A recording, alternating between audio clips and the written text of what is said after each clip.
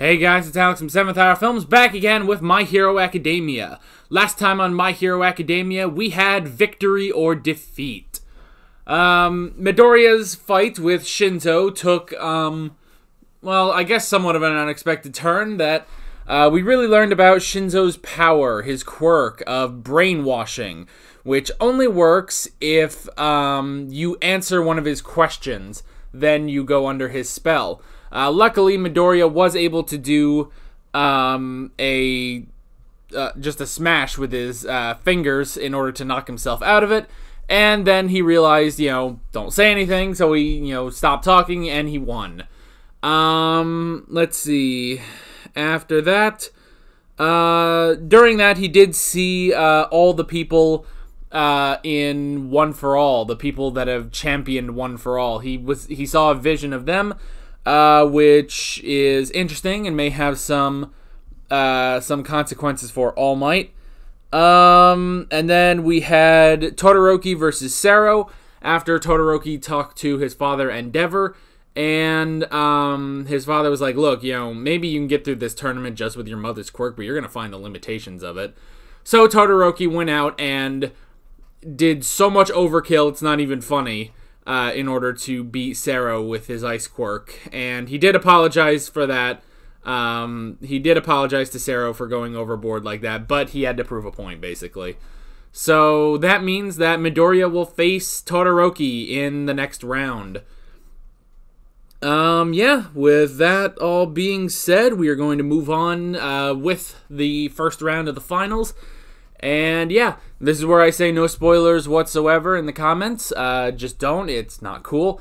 And also, this is where I say that if you want to watch my reaction to this episode of My Hero Academia, it is unfortunately not in this video due to copyright issues.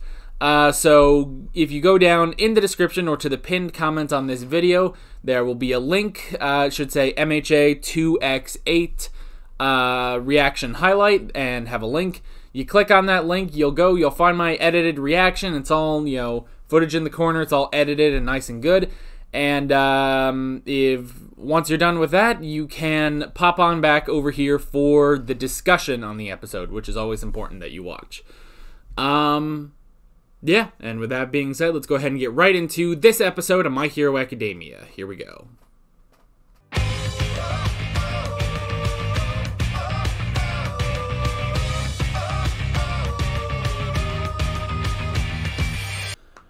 Oh boy, oh boy. We really just powered through a lot of the tournament there. So, I'm pretty sure this tournament is not going to last the entire season, considering we're on episode 8 of 25, and we're already we're almost through the first round. Okay. I pretty much just wrote down the fights themselves. So, but I mean, that's kind of all this episode was, but at the same time, it was still pretty great. Okay, so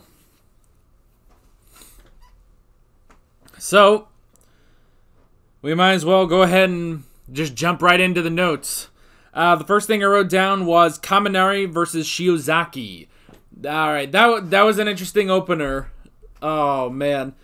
It was interesting at first with Present Mike saying, this assassin from Hero Class 1B, and it's like, ooh, shit, she's probably really dangerous then.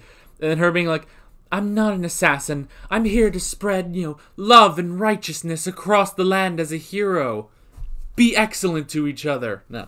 And it's like, well, that's different.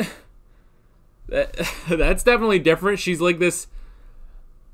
I don't know, just a good girl, like, that sounds horrible. That makes it sound like none of them are good girls. They're all good girls. They're best girls. Isn't that, I always see that with anime. It's like, who is best girl on show? And it's like, who is best girl on this show? Yes, that is your answer. Maybe Uraraka, because she is a precious treasure to our earth. But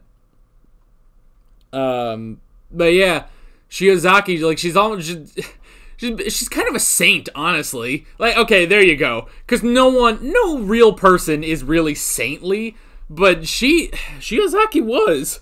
It was kind of it was interesting, I have to say. It was kind of weird, honestly.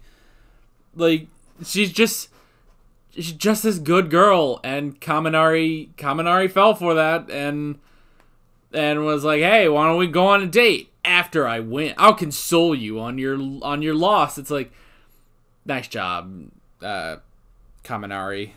Nice job. You're fucking ugh. So, and then so that's the thing, is the fact that he goes in for an indiscriminate shock at the beginning. Moron! Do not do that. Assume that literally anyone can overcome that. Save that as a last resort. He deserved to lose that, honestly. It's like, he deserved to lose that match. That was really bad. So, I don't feel bad for him. Let's see. Oh yeah, and that did lead to, the one guy. What was his name? Where are my other notes? No, that's about the love child. God. None of these are organized. Oh yeah, Monoma. Just being like, oh, I thought you were supposed to be the best, and the girl, what was the girl's name? I didn't get the girl's name. But the orange hair girl, talk about good girl, you know? They're all good girls, that's the thing. They're all best girl. So maybe that could be it. Uraraka, best girl or bestest girl? That's what you could say. Because, I mean, she is... Oh, she is something. And yes, I know, I need to stop before the fucking FBI beats down my door because I'm sort of swooning over 15-year-old girls. It's not that. They're good people. It's not... Shut up. You said it, not me. I know I said it. Damn it. Fuck, because I'm talking to a camera. I'm not... There's no one there. I don't see you. I don't. What if I did, though? But I don't. But yeah, orange hair girl. God, I wish I knew her name. I'm slowly getting all these names. Orange hair girl. Just with one shot, just knocking him down. Just being like, sorry about him. Carry on. It's like, I like her. I like how nice she is, too. Like, they're all nice. So the next thing I wrote down was, the next match was Ida versus Hatsume. Not exactly a fight. But we did learn Hatsume's quirk, because we hadn't had that yet. But her quirk is Zoom, which has nothing to do with speed. You know, it's not like the fucking villain from The Flash. But it's specifically her eyes, because her eyes are very detailed. It's the fact that she can see, what'd they say, up to 5 kilometers away. Man, that's pretty interesting. So I like that. I like that. It's an interesting quirk, and it kind of works because, you know, the design of her eyes, it's sort of like crosshairs. So I like that, and just the fact that Hatsume used their fight in order to advertise all of her devices. But at the very least, here's where it's kind of redeemable. Like it's like she makes it okay because she does lose the fight. She basically surrenders the fight to Ida once she's done selling her products. And that does make sense when you think about it with you know, every time she's used her stuff, she's like, I hope employers are watching. And, you know, when she first went over to Midoriya for the cavalry battle, she was like, you, guy in first place, you're exactly what I need. You know, so it totally works that, it totally works that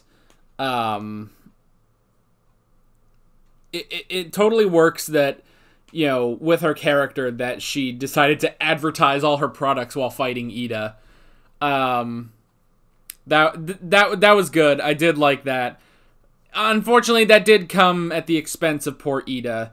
You know, Ida was not able to. He wasn't able to show himself off. You know, show how good he was. But even basically, like, Hatsume returned the favor by surrendering. You know, she did return the favor basically by surrendering the match and letting Ida move forward. It means Ida can have a legitimate fight next time. So that's where it's like, it's at least good of her to do that. You know, it's not because yeah, this is kind of a pretty shitty thing to do, you know, to just, you know, hijack the entire thing to be a commercial and make Ida look like a fool, basically. So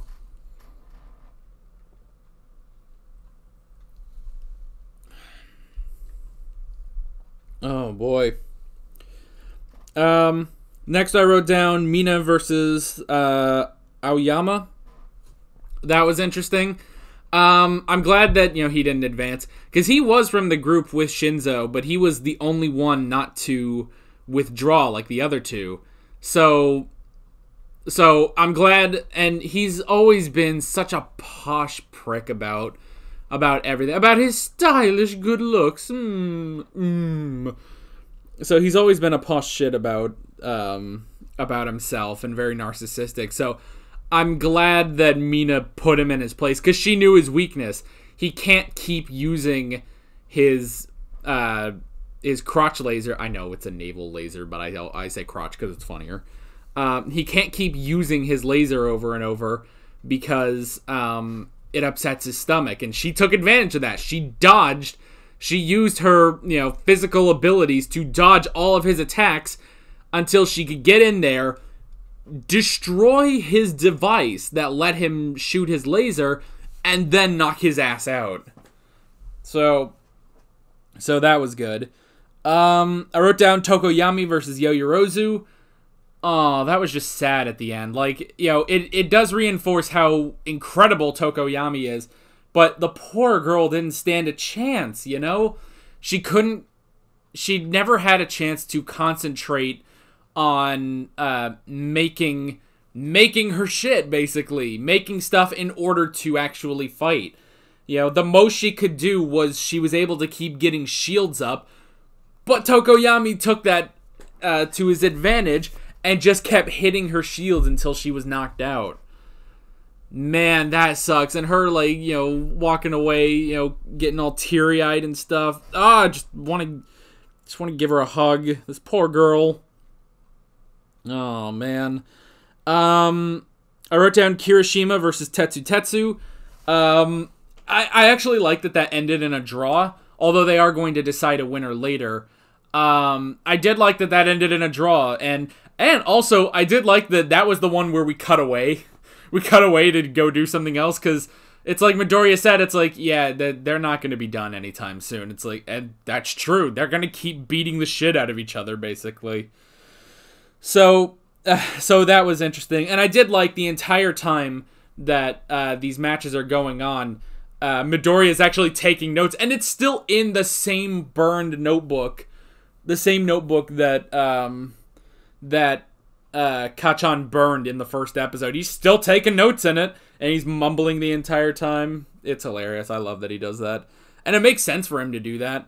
And then the last thing I wrote down was Bakugo versus Uraraka. Yeah, that's gonna be something. You know, pretty much two of our main characters. You know, because, I mean, to be fair, it's like there is a main character of the show, and then a couple, like, main supporting characters, and then a very large ensemble cast in this show. But this is two of our main characters, Bakugo and Uraraka. So, yeah, that...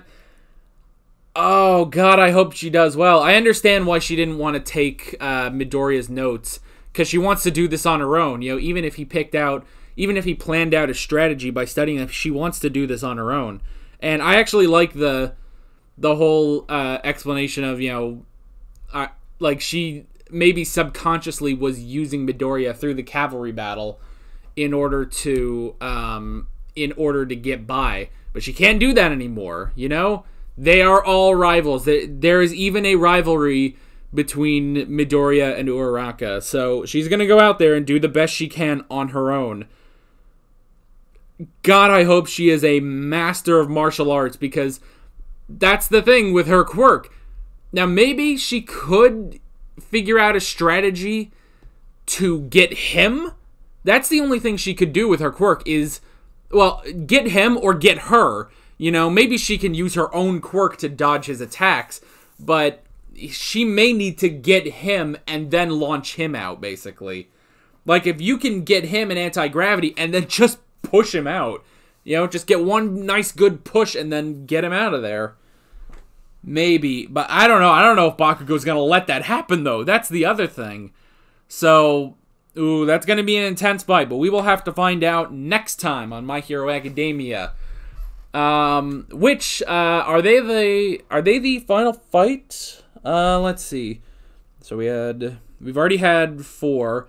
Midoriya, Shinzo, Todoroki, Sero, Kaminari, Shiozaki, Ida, Hatsume,